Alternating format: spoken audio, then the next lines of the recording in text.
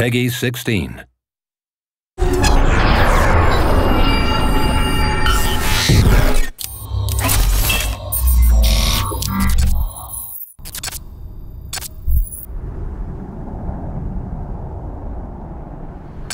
As you play CRYSIS 2 multiplayer, it's worth keeping your eyes open, because there's a ton of skill assessments, dog tags, and perks for you to collect.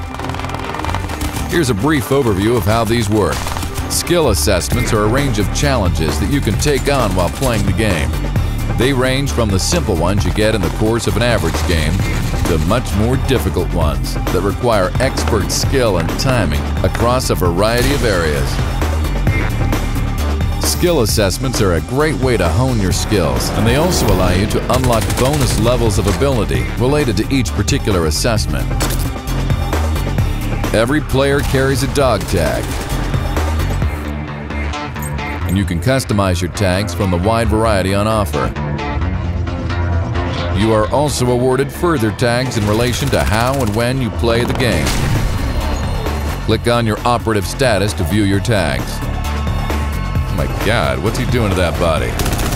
When you kill another player, they drop their tag. Collect enough tags, you can unlock some pretty useful perks. Perks are map-specific support bonuses that can be deployed to order and used tactically. They can give you a devastating advantage in the field. For instance, Maximum Radar reveals your enemy's locations, while the Nanosuit Jammer turns your opponent's suit modes off, which makes it a very unfair fight.